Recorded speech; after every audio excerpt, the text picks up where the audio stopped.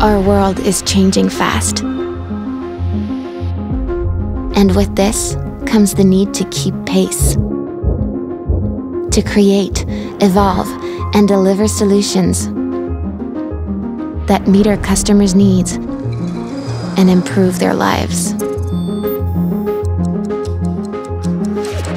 At Swift, we're collaborating with the brightest minds to make transactions faster, smarter, better. Because we believe some challenges are meant to be solved together. With our community, we're reimagining what we can achieve through innovation.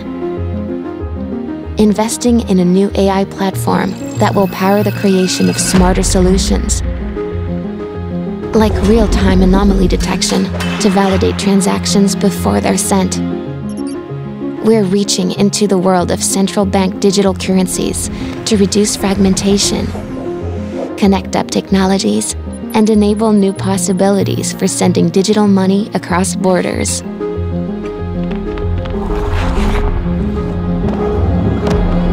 And we're guiding securities players through the emerging world of tokenized assets, increasing the speed and efficiency of post-trade processing to help a new market grow.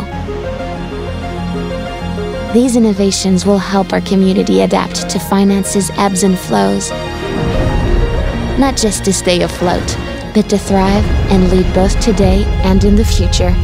But we're not embarking on this journey alone. We're encouraging our community to join us too, to innovate with us and be part of shaping the future of finance. Faster, smarter, better.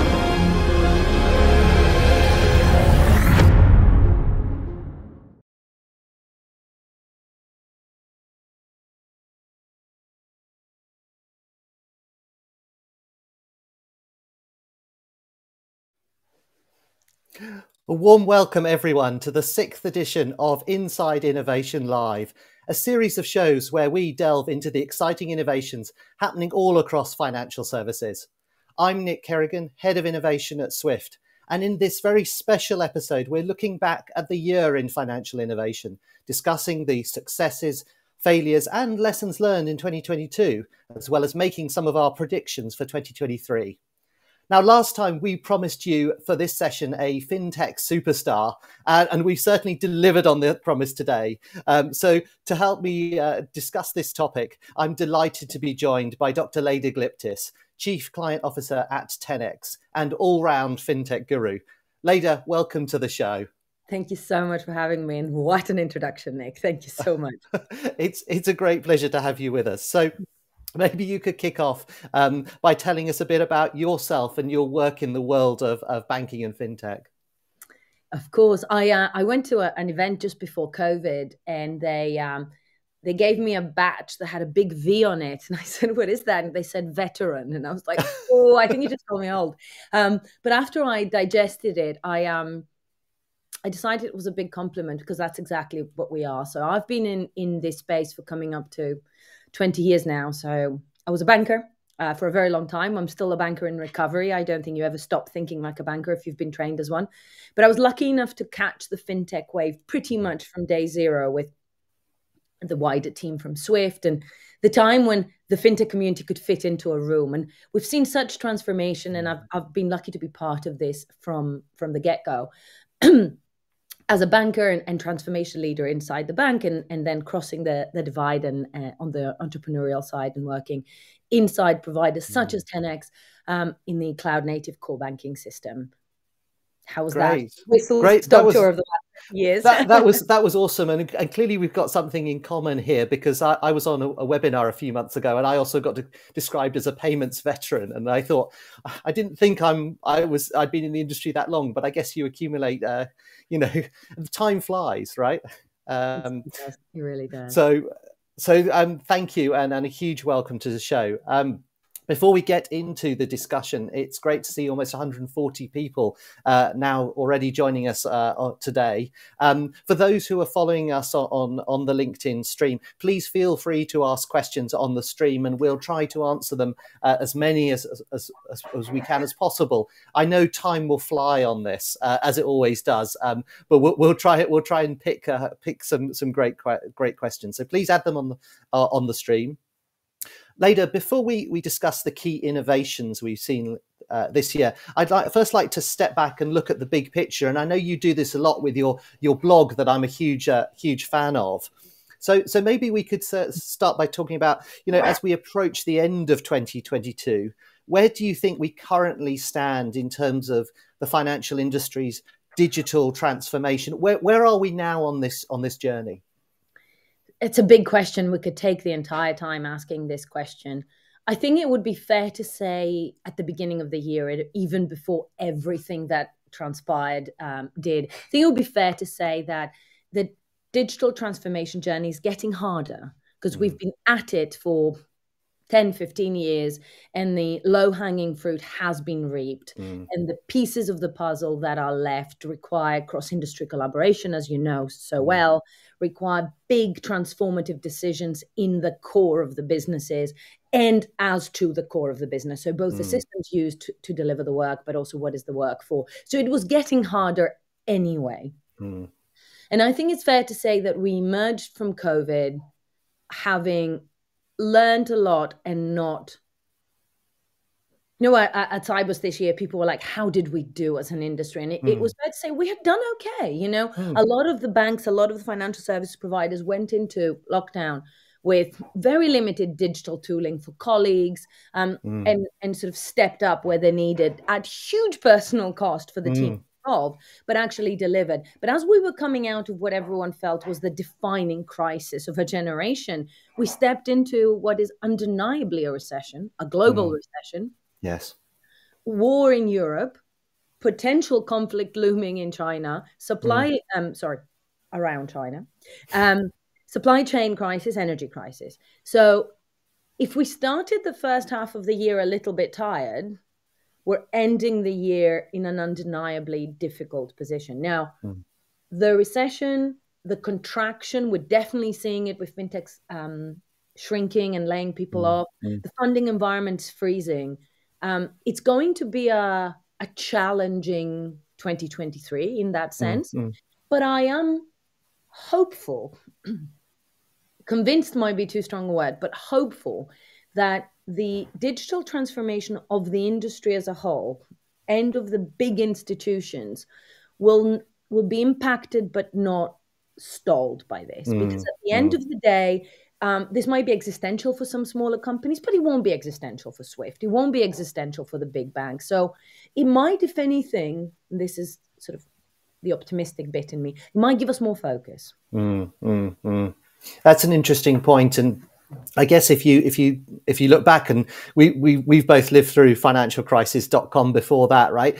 Obviously there was a huge contraction at the times of those things, but equally they did force, as you said, they did force a focus and a kind of and also an acceleration to a certain extent of capability. And it's interesting because at Cybos this year, I agree with you in terms of your reflections, but I also thought coming back together, there was a certain kind of energy about the banks that were there. Yes. Almost felt like, having had, the last few years being fintech dominated, and that fintech really driving the wave, if that's not a terrible metaphor, it felt almost like the banks are back this year. Did you sense that too? 100%. I actually, I had the feeling that the energy of the whole was reversed.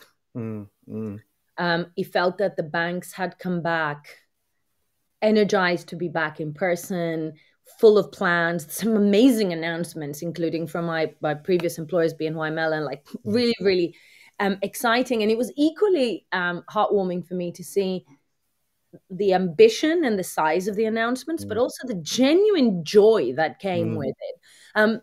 Meanwhile, the fintech side, although it was sizable and there were some incredible maturing companies there, it was more subdued. The feeling that the funding party is over, that challenges will be navigated, and the vast majority of the companies, I genuinely hope, will survive, but it won't be unscathed. So I totally agree with you that the energy was reversed. And I do wonder whether to some extent that's because the surprise that the banks would have the first few years that they would come into Cybos, they would come into the inner tribe, the innovation wider space, and there would be jarring moments of feeling that the economy is moving faster than you, the industry is moving faster than you. And I will say this, that it hasn't been smooth, but the banks have been learning. Yes. And maybe there was a sense coming this year after too long a time of being apart, of going, you know what? We're learning how to do this. So that's a really interesting point, and I think that's a great insight that the banks are learning. How do you see the sort of the more forward-thinking firms? I mean, I know you work with a number of them. How have they adapted? Do you think how they approach digital transformation? Over the last sort of 12, 24 months. It's I'm gonna have like a little bit of a shameless plug now, Nick, because I have a book coming out next year which is dealing with a lot of this topic. So boys and girls, go get Bankers. All plugs are cool, and as you can see, I'm a fan of great books on. Well, you're getting a copy. Because the question you ask is something that I've been thinking a lot about, and it's one that I deal with in the book. So one of the things that I have decided in my travels is absolutely key is that transformation is driven by people who are objective and honest with themselves about what holds the organization back. When we started this journey, the veterans, you and I, we genuinely believed what held us back was knowledge. That if we learned these new things, if we understood them, we would be flying. The reality is there was an undeniable knowledge gap, and the learning economy is something that we have needed to get our organizations onto.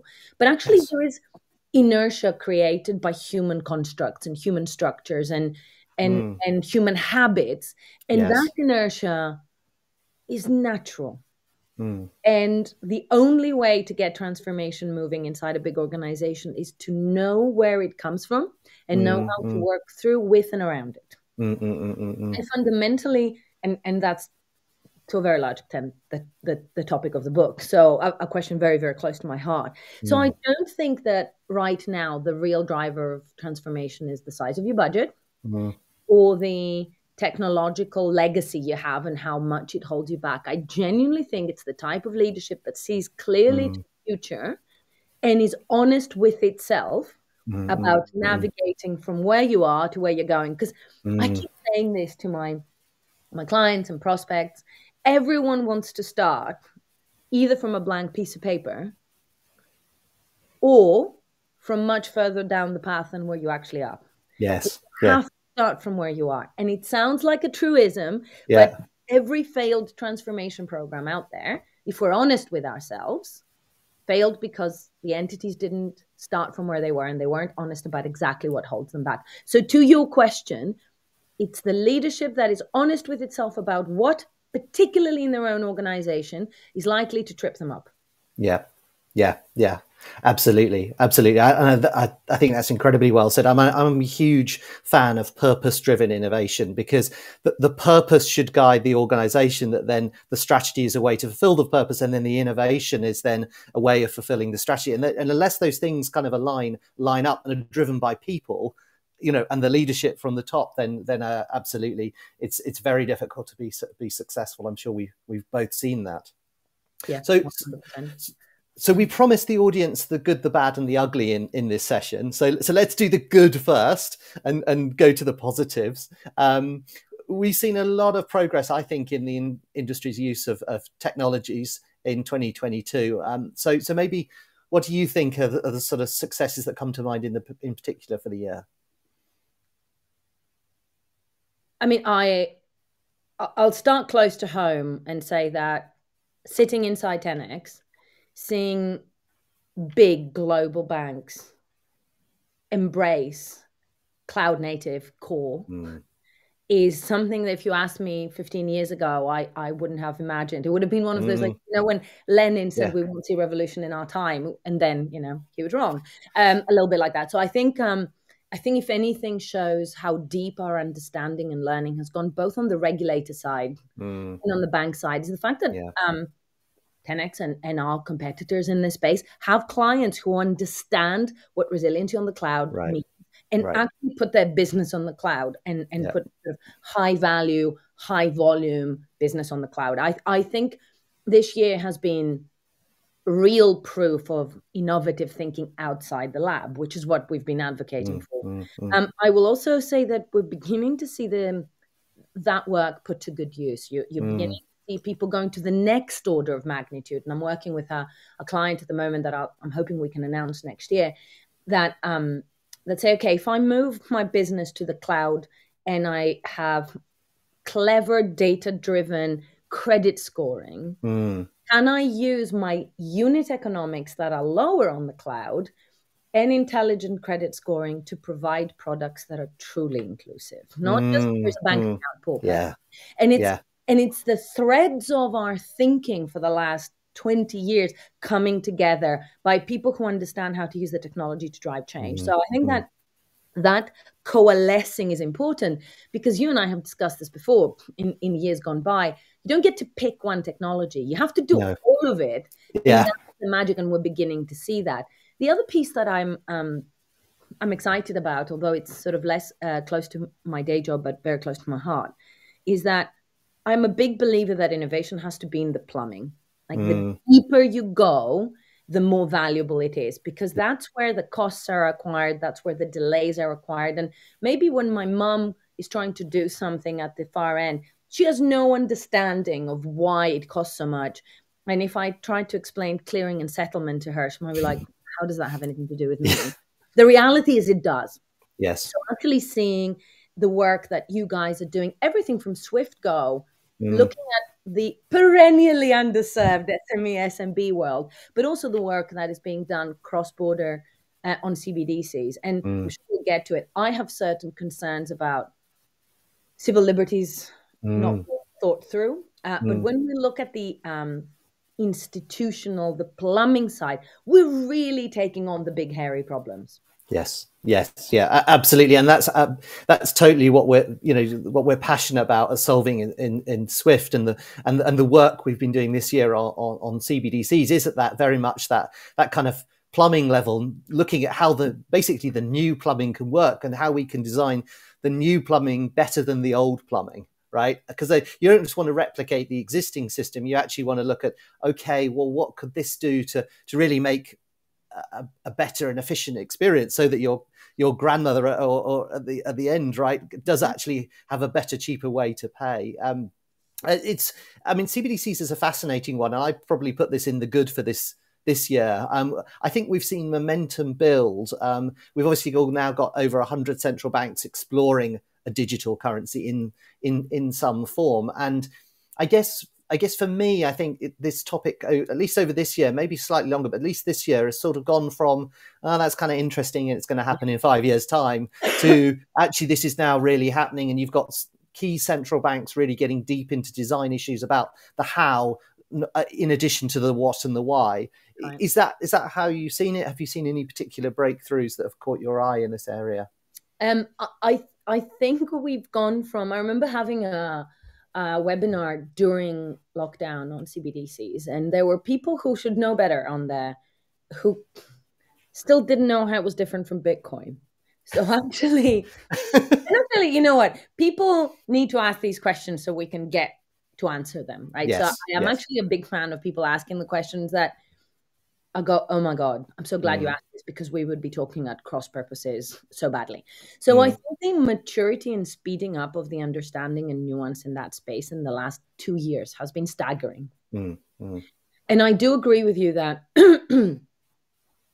you see the central banks getting deep into the technicalities. Now, there's something very good about that, and there's something potentially bad about that.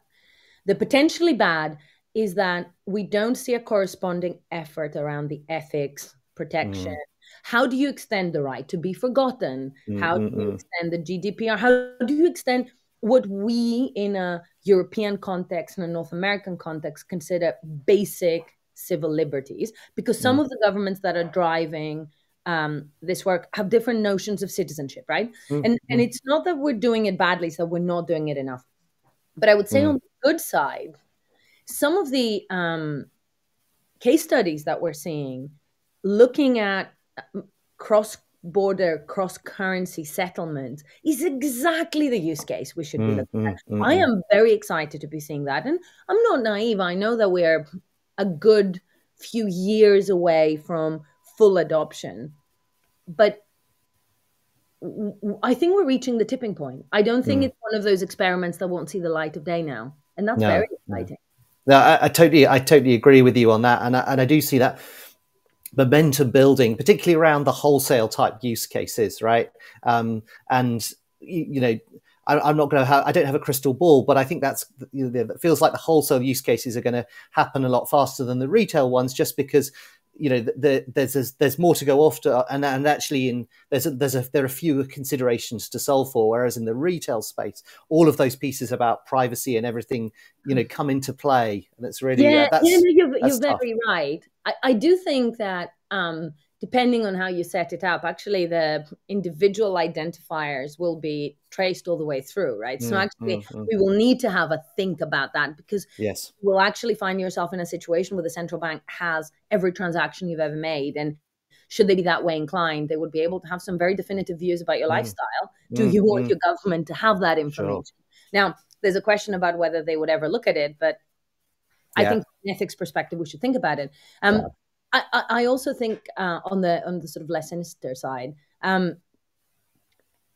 did an interview actually yesterday about this topic, and I was saying, and maybe it sounds flippant, but I was saying that everyone is a customer of a bank.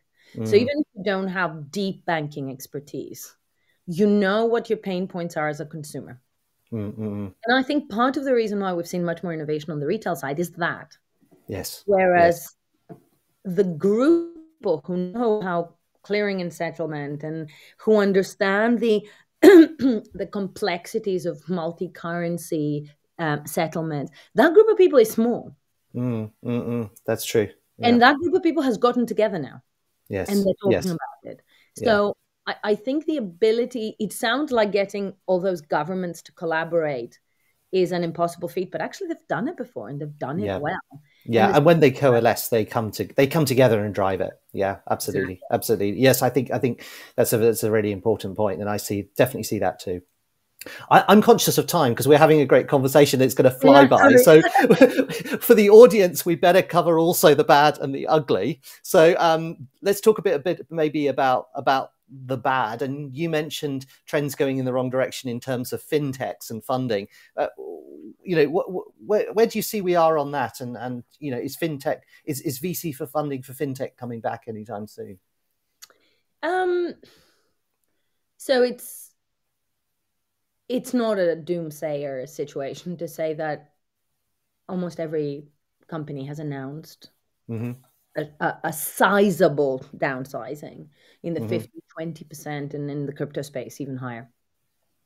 It's arguable that there was bloating, and every founder you speak to offline will say, well, you know, you make poor choices when you're very well capitalized sometimes, and you make them for good reason, but sometimes throwing people at something doesn't give you acceleration. So there is an element of correction that is very, very bad for the individuals affected, but might be good for the industry. But when you start looking at 20-30%, it will definitely affect productivity. It will slow you down. It will affect morale.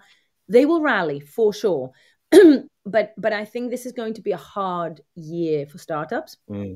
I don't think we will see widespread VC funding come back anytime soon the way we had seen it. People are still investing, but either they have a very different investment thesis or they're investing in a different type of company. It is a golden moment for some companies. I'm on the board of a very exciting company called Flagstone Investment Management, and fantastic leadership who looked at the opportunity and said, cash platform, this is our golden hour. And they've reacted and they're leaning into the opportunity. So it's not going to be just doom and gloom, but it does raise a question of viability, because we have had a lot of money pumped into companies, and you and I have seen big checks written for companies that had a very cool PowerPoint and like a competent founder, right? And some of those companies, where are they now? And some of those companies have grown to be great things. I think that building sustainable businesses, building businesses that can stand on their own 2 feet, no matter what, will become top of mind in a way that wasn't before. And if that isn't fintech coming of age, then I don't know what is. Absolutely. And finally, a focus on revenue streams, right? As opposed to the great idea, but maybe where is that gonna be to generate sustainability? And how long do I give you for your great idea? Absolutely. To become real? Do I give you 10 years? I don't think so. Yeah. So that was the bad. The ugly. So for me, the ugly in 2022 was really about kind of the risks of unregulated assets coming to the fore. Crypto, collapse of FTX most recently, and obviously the founder being arrested yesterday, right? So I was like, this is more material for our thing, which and then shamed. Have we reached peak crypto, do you think? And what impact will 2022 have on 2023 for crypto? I mean, there was a cultural thing surrounding the crypto community with the person we're talking about not wearing long trousers ever was a bit of a FU statement, right? And the crypto bro culture is a standing joke in the industry. And I heard of people who would have calls with their investors in bikinis because they live in the Bahamas. I think that cocky attitude will probably go away. And okay. This, I mean, I don't want to defend any of this, but this is not a crypto challenge. This is a governance challenge. So there is a world where these things could have happened, businesses that dealt with something else, but anyone who's in the more traditional finance space wouldn't dare, because their clients would be like, I want to see who sits on your risk committee. I want to see your governance. I want to see you. And the reality is, I think this is the end of unregulated crypto. This is the end of crypto as a world apart where the rules don't apply. Yes. I think, do you remember back in the last crisis, the government came in and started talking about casino banking and separating real banking from casino banking? Yes.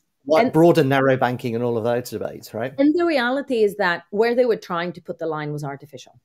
But there is a world where you have, dark pool trading. And yeah, sure, that's a world apart. But actually, derivatives are part of the real economy. So regulated holistically. So I think we will have a bifiguration of crypto, because there's some of it that can be a world apart. And if they want to gamble away their life with no governance, now they know what happens. But there is a world with crypto assets in particular that is increasingly connected to the real economy. And, I would welcome regulation, because I look at all of this and it's a governance issue. I mean, this is not the first high profile startup arrest we've had recently. No, exactly. And that had nothing to do with crypto and everything to do with governance again. Yes, and bringing that into the regulated space actually could ironically mean that we can realize the benefits, faster, right? I'm a big believer in regulation, because I wrote a piece about 10 years ago calling the regulator a little rascal, and I was surprised that they enjoyed that. But what I have seen in my career, that's coming close to 20 years in this industry now, is that decision makers, incumbents, people who are used to what they know and what they're good at, will use the regulator as the boogeyman for not doing things. Yes. And yet in the last, particularly 10 years, the regulator has been like, this is not good enough, and pushing the boundary and raising the bar. So a lot of the innovation we have in our hands as a consumer now across Europe, Australia, I would say Singapore leading the way, and in some pockets of North America, it's because of the regulator. So the regulator stepping into the crypto world is no bad thing. Yeah, I agree. I agree with you on that. Cool. So we've almost finished up our 30 minutes or so, and I've got some great audience questions. Before we go to that, I'm going to do some quick fire predictions for 2023. So we're going to make it really quick later. So if we're back at the same time next year, which topics do you think we'll be talking about? I think we'll be talking about fintech, labor market, contraction, and whether the pendulum is swinging and people should be snapping up opportunities in the year after of the survivors who are really ready to go. Yeah. I think big institutions will not have taken their foot off the accelerators. I think in some ways next year will be the year for the institutional players to shine. Great. Well, look, that'll be fascinating to see. Next one, will we see some big countries go live with digital currencies next year? I don't think we will see it in a big way, but I do think that the experiments will scale, because it is I mean, for me, the most interesting things I want to see go live are those cross-border settlements. It doesn't take one. Yeah. But I think some of those experiments will start getting real meat on the bone, and the maturity. You know, when something, there is a tipping point after which the growth is inevitable. I really hope we will reach that next year. Yeah, agreed. And as you said, we haven't had yet a big public debate on programmable money and public implications on that. Do you think we'll have that in 2023? I don't see any big institutional entity driving that. So frankly, Nick, you and I should instigate it. That's a good follow-up for us. I like that. Final quick fire question. What will be the biggest fintech buzzword of 2023? Oh, God.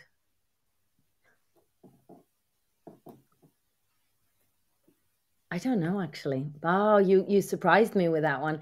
I mean, last year was BNPL. God. That was a pretty good one. Yeah, last year's was BNPL, and I couldn't have predicted it. I think it will be corporate actions. I think it will be M&A events. Interesting. Well, we've got some innovation going on in the corporate action space, so kind of watch this space on that one.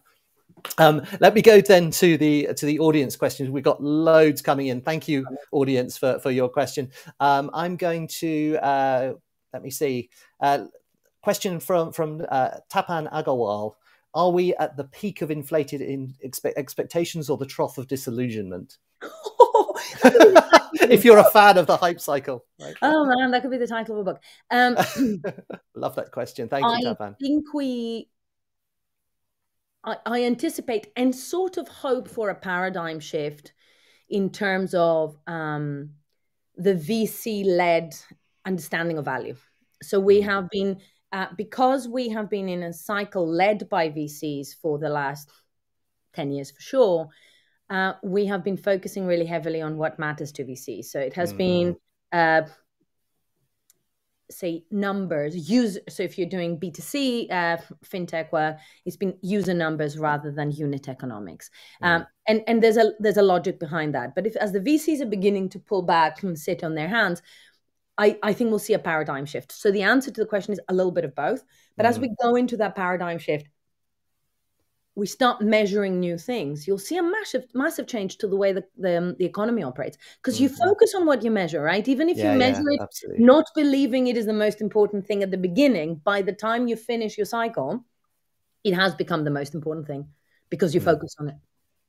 Yeah. Good point. Let's then take a question from Kapil. Thank you, Kapil, for your question. Kapil's question is about the SME business space. Which fintech innovations are really finding applications in the SME business space, which, as you said, perennially underserved, right? So if you asked me that question a couple of years ago, I would have told you that some of the innovations are sort of jobs to be done driven. Some of the stuff that Metal had done early in the day, going, what's the most scary thing for an SME? It's balancing incomings and their income and outgoings. So actually having a calendar view of obligations was mind-blowing. Now I will tell you that the way we approach the question is, what's the challenge with SMEs? They are either shoved into retail banking plus, or they're shoved into corporate banking, 90% of which they don't have corporate treasurers in a 5-person company. And nobody has really solved the problem for them because they needed a bit of one and a bit of the other.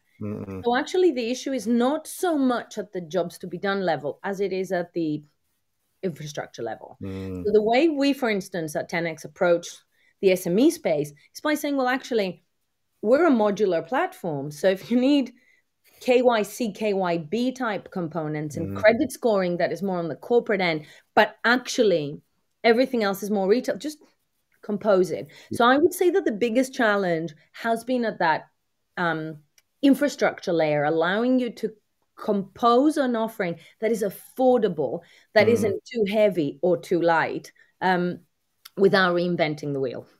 I love that composable banking. I think that's fantastic, and that you could just, you know, as you said that, you could just see all the possibilities coming across not only SME space but loads, the ability to create really distinctive personalized services, right? That's huge, for different client groups. I'm conscious of time, but I'm going to slip in one last question because Tapan has a fantastic final question, which was picking up on my comment about purpose-driven innovation. So basically, Tapan's question is, people say that for digital currencies, digital assets, they're still looking for real purpose. Do you think that's true? I think for a very long time, it would have been true. It was a solution in search of a problem. And we saw some innovation that was deeply comical. I don't know if you remember that Big Four consulting firm that created a non-immutable blockchain. And it was like, the most interesting thing. It's called a database, right? Yeah, exactly. Like, you had that and it was less expensive. So we've seen some nonsense, but nonsense is definitely part and parcels of learning and part and parcel of people not wanting to be left behind, but also not wanting to do too much. I think we're past that.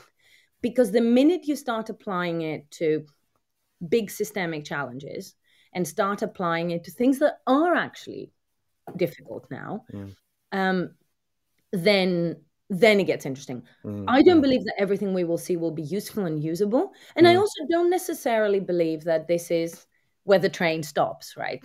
We might be here in 5 years' time and have a new technological application that solves for everything that made this particular way of working, made people hesitate. And we have another better way of solving for things. But ultimately, why are we here? We're here to serve the communities that need access to money to live their lives. And that could be credit, that could be credit notes for companies, or it could be, you know, syndicated loans for governments. But that's all we do. We're here to serve. And if we can use technology in a way that makes that better, then that's successful. Will it be always in each individual instance 100% the right thing? No, but that's part of the journey, right? Yeah. And I think there's still something to really here to be done about making money truly digital and fit for purpose in that digital economy, and then, you know, that then becoming to serve to, you know, the benefits of customers, clients, and all of that. And I guess that's a great way to wrap this, right? It's still all about the evolving customer, you know, needs and expectations, and we'll continue on that journny. 100%. Leda, thank you so much. I knew going into this it would be a great discussion. It was, you know, far, you know, ahead of my expectations. Excellent to have you on the show. This was a very special episode of Inside Innovation Live, and I loved the fact that we were able to take that sort of that kind of broader perspective. That is all we have time for today. Thank you, everyone, for joining us. We will be back in January, and we will have the 2023 series of Inside Innovation Live. So thank you all for joining us. Happy holidays if you are taking those, and see you again next time. Thank you, Leda. Bye.